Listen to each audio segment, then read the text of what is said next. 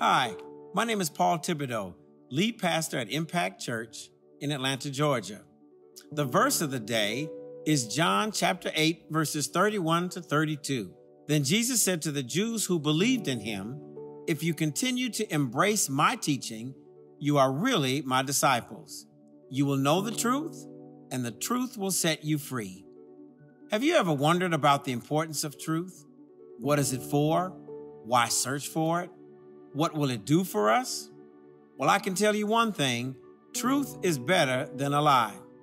Even when truth doesn't feel good and is not what we want to hear, it is always more beneficial than a lie. Lies are used to comfort or pacify, but not even that kind of comfort doesn't compare to the love that truth brings. Jesus is telling his disciples the best way to live, for real.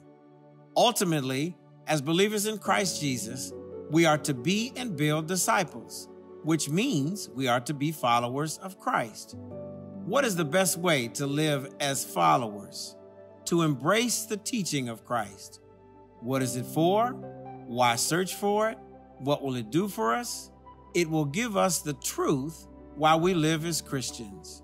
And that truth that Jesus is talking about is the forgiveness of our sins and the opportunity we have to offer ourselves to God. How do I embrace that teaching, you may ask? Keep building a relationship with Christ.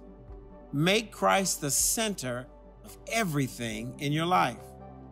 Put the study of God's Word as a priority in your life. And don't give up on praying consistently. Jesus' promise to the disciples and his promise to us is if we do this, we will find truth. Jesus came to set us free. Dying for us set us free.